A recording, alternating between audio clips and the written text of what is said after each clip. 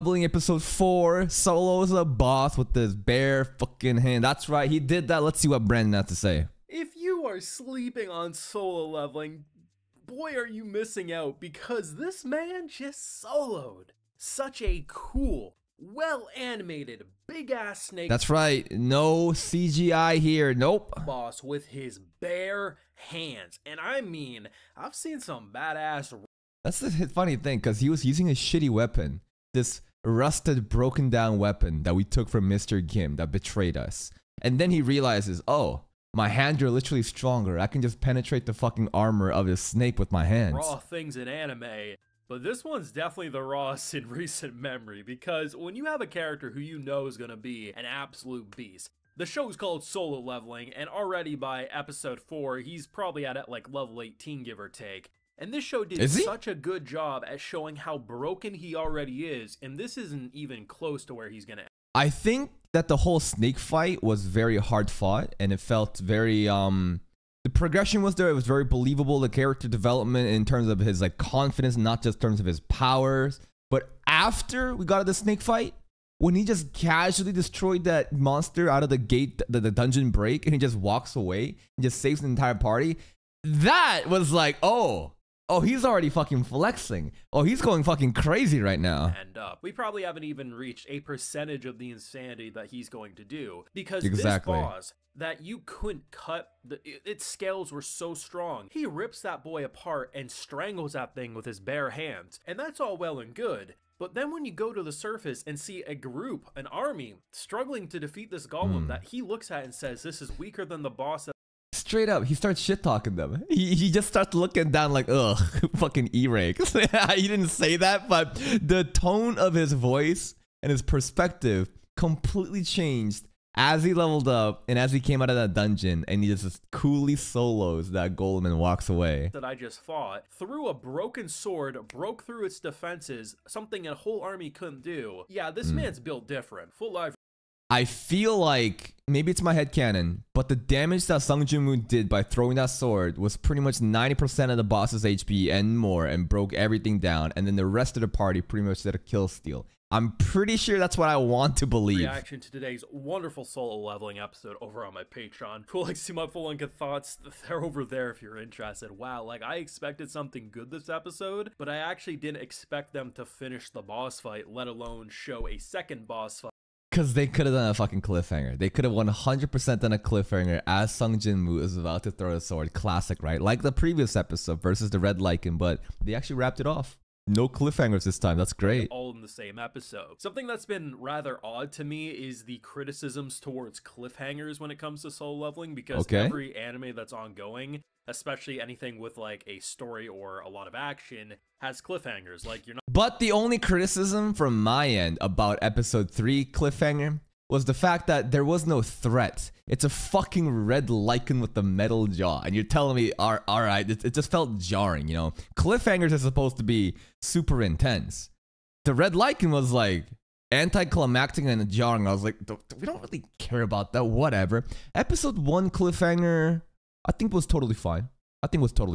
You're not going to see every single thing in an episode because there's multiple episodes you're going to be watching. So cliffhangers are not only used to keep you interested, but most importantly, they can't fit everything in a 20-minute package, right? But I've seen a lot of people act like it's insufferable, and I'm like, this feels pretty normal cliffhanger-wise for me. But either way, I thought they would just do what they normally would do, you know? We'd see all the wolf and everything that we fight, that we end up doing, and then we'd start the boss fight, and it would probably cut away from a big moment. Yeah. Instead, we get all the little miniature action, we get the full boss fight, and then they put the cherry on top and show just that. The cherry on top is the best part, though. I just didn't expect...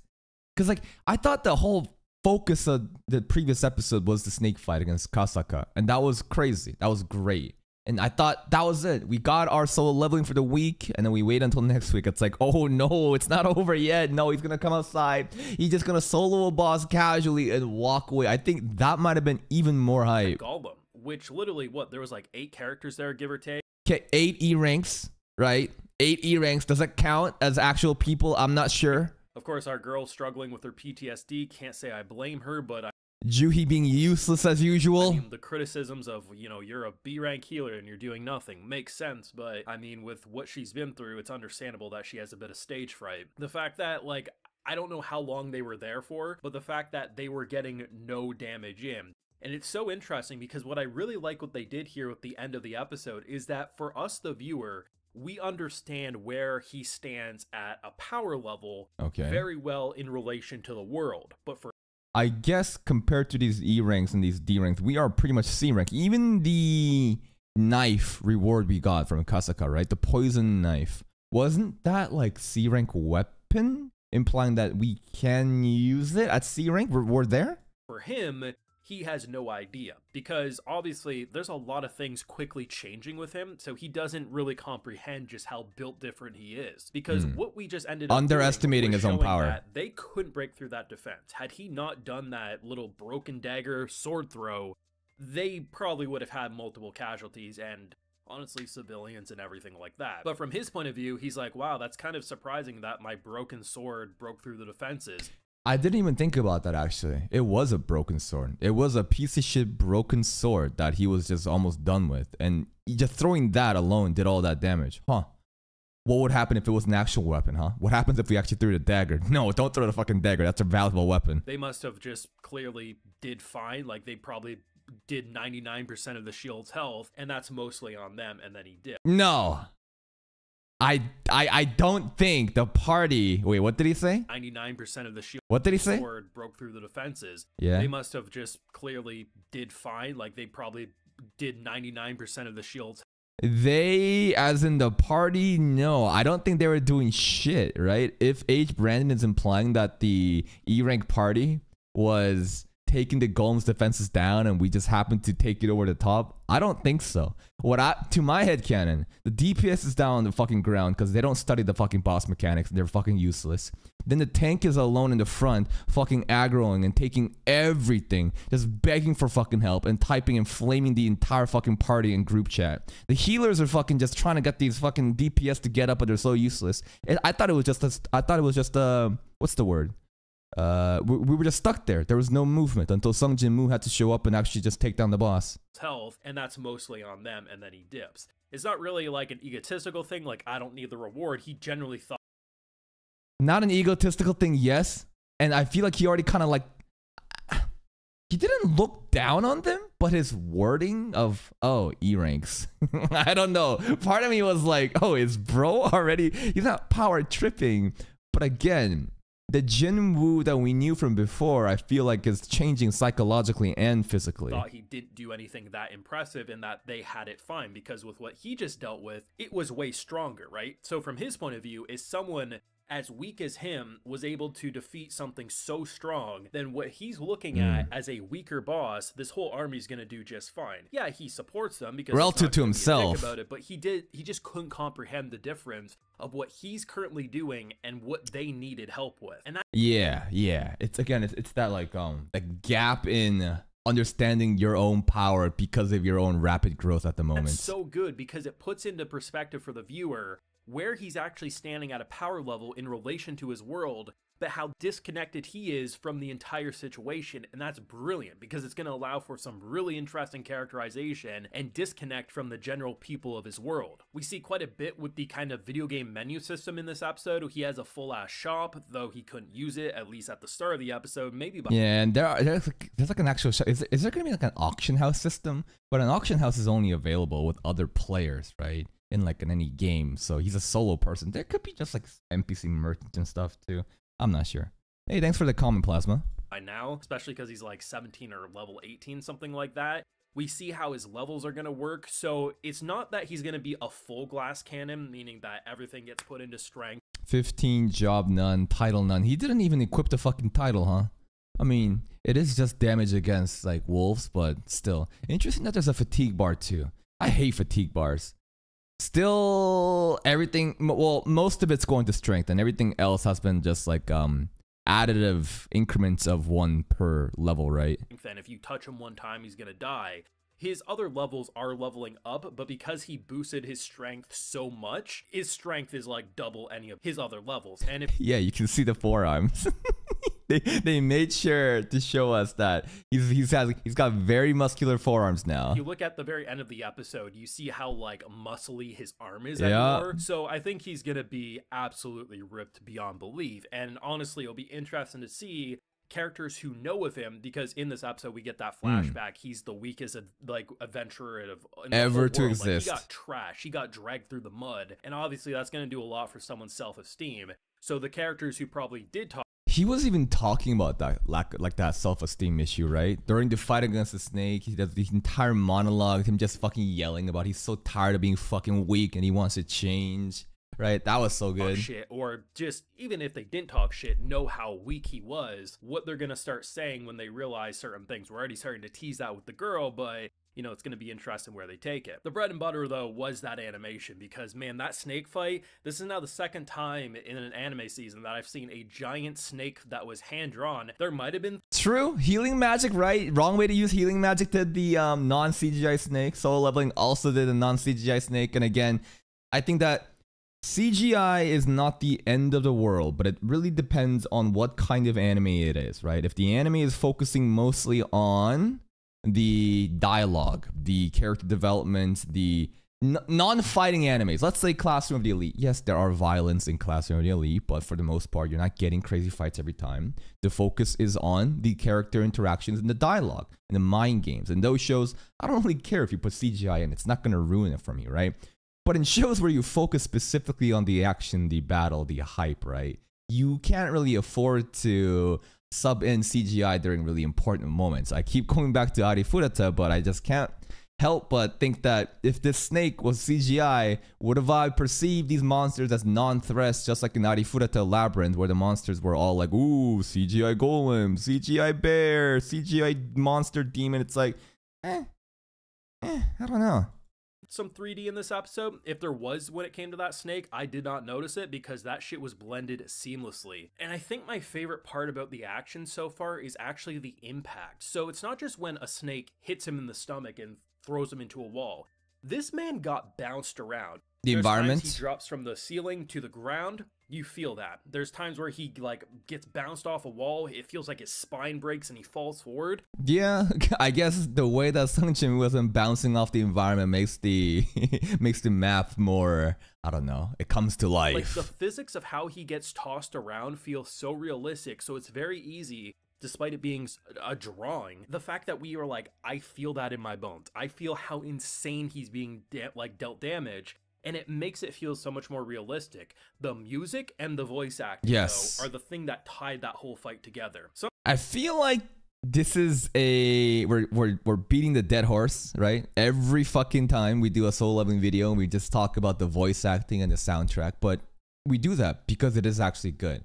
And at some point, the glaze can only go so much, but I feel like Hiroyuki Sawano has been delivering on his soundtrack as he always does, but this new voice actor for Sung Jin-woo last episode, there was even a point where his like voice like dramatically shifted down a pitch. I wonder if that was actually like just like a one-time thing or if this is to signify that he's changed. I'm not sure. Regardless, all the voice acting, all the screaming, it's very passionate. It's very passionate. A lot of people are talking about it. A lot of articles being written about this guy, right? So I feel like he deserves the hype. Sometimes the music feels like Attack on Titan. You know those moments? It is. The reason why it feels like Attack on Titan is because the composer, Hiroyuki Sawano, is the same person. Moments where like Titans would really start wrecking people's shit and the music would start building and you just felt like the world was ending. That's kind of how the music felt at multiple points in this episode. But the thing that really ties it together is this main character's VA. Last week, amazing. This week, equally so. Like his rage, his determination, and his pissed off nature towards himself. The man be coughing up blood both. He is very pissed off at himself. Yeah, you can feel that. Like the voice acting, it's just so much like anger directed well towards himself and wants to better himself. Within the recording booth and in this goddamn show, and you feel the passion and what they're going through to give such a amazing performance. Like, if you don't like Solo Leveling, you don't like it. That's fine. Not everyone's gonna like everything, but there definitely is a vocal group who just simply trash on the show because it's popular. It happens with a lot. Yeah, of course, because they're fucking losers that don't have any content by themselves. Says me, that's reacting. But the easiest way to get engagement, the easiest way to get any sort of numbers to go up, your analytics, is to fucking just say negative shit if you don't have good content. Because if you just say negative shit, if you say the unpopular opinion about something that's super popular, people are going to interact with it. Then they're going to start shitting on each other, and it's just the cesspool. And you're going to get a group of haters that do support you, but for the vast majority, it's just a cesspool of toxicity. It's just easy ways to get views at a short, but it's very short-lived, and I think it's very short-sighted as well. A lot of popular shows. It's not an exclusive thing for Solo Leveling that they can wear like a badge of honor. Anything that's popular in media, anything, whatever is super popular, you will find people that are intentionally saying negative shit to rage bait. 100%. No, but you can tell there's a difference between how people talk about things they simply don't like and how they talk about it upset that people enjoy it. And those types of people, we just should ignore because they're just trying to ruin people's fun. But I think for many of us, there's a reason why we be hyping this up. This is a power fantasy. No one's arguing that. It is a power fantasy through and through, but it is a power fantasy that is doing it Deserved. so well. I love the main character. I think that I love power fantasies and I can never get enough of power fantasies. And the reason that this power fantasy is sticking out above everything else is maybe the way that he deserves it. The progression. Most of the power fantasy we've seen recently, the main character is already powerful. He just starts off at God level. And there is interesting ways that you can work with that environment and, you know, still have it very hype. But right now, we're starting from zero and becoming a hero, and the progression, it feels like we're part of the journey. We're getting to see him slowly achieve amazing things, and other people's reactions to his growth. All of that is really fun. I'm just a little bit worried about the future where people start to acknowledge his power. At that point, power scaling during power fantasies gets very difficult because obviously no one's looking down on you anymore. Everyone's just kind of relying on you. And at that point, you have to open up the world building and introduce different threats that are equally or even more powerful than, you know, let's say Sung Jin-Moo. But at that point, the power scaling gets a little bit, it's not as clear anymore. And you kind of lose the feeling of the progression that you had before, because again, it's hard to balance power scaling like that in shows like this in the future, but hopefully they manage it well. I love his determination. Makes sense why he's so down on himself, but it doesn't let him stop. I would have teleported out of there if I was him. He stuck through it, and it makes him a very enjoyable power fantasy main character because you want to see him succeed. And I mean, the mechanics with the shop, the menu system, like his almost disconnect of what is reality for most people and now what is the reality for him. He's going to be a god among men at some point, and I'm very interested to learn more about this world. He's already seeming like a god amongst men. No, he's a god amongst E-ranks right now. He did say that E-rank party, but bro did look pretty godlike when he threw that sword. Portals, the gates, the dungeons, all that stuff adds to this. It doesn't feel shallow. It doesn't feel surface level. It doesn't hide the fact that it's a power fantasy, but it does it so much better than most. Let me know your thoughts on this week's Solo Leveling episode. I agree with them. Y'all know what to do. Please give Mr. Brandon a like. Subscribe to his videos if you enjoyed his videos. And every week, Solo Leveling continues to deliver, and I just want to let you know, this is just episode 4. In the grand scheme of things, does the snake monster matter? Probably not. Does the golem monster matter? Absolutely not. Implying, in the future, when actual threats arrive, the hype is going to be even more pronounced, but then I go back and even counter my own point and say, even if these threat in the long, grand scheme of things, the golem and the snake monster, even if they are basically mob monsters, the fact that this show was able to take those mob monsters, work with it, and deliver such hype moments, I think it goes to show that this show is pretty damn worth watching.